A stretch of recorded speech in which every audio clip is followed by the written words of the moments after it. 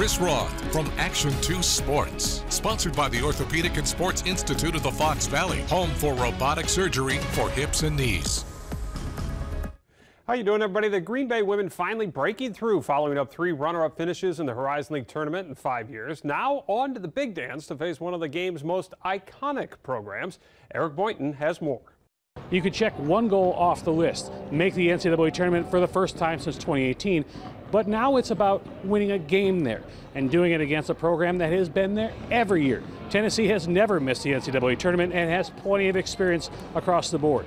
The Phoenix are experienced in different ways. Having experience is helpful. I mean, it kind of proved in the Horizon League tournament for us, but I also think that we're a very experienced team just overall. We are really close as a team, and we're just going to go out there and, like I said, we have nothing to lose.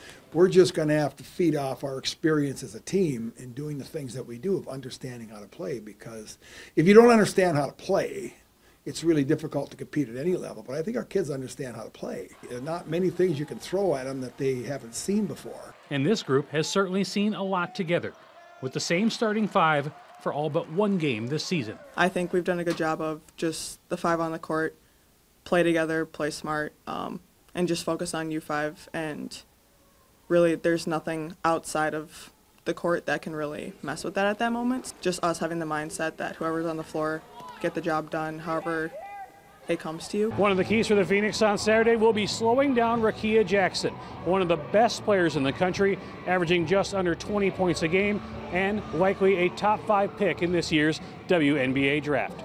Reporting at Green Bay, Eric Boynton, Action 2 Sports.